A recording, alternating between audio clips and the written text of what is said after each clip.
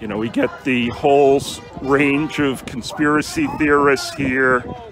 And, you know, we're on Long Island, which, of course, was, as you know, was part of the Confederacy during the Civil War. Here we have our Confederate flag. I haven't seen any Nazi flags yet.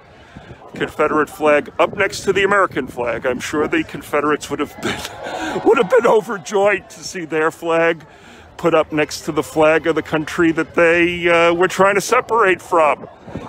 300,000 Confederates died to not be part of that flag, but here on Long Island, apparently nobody got that message.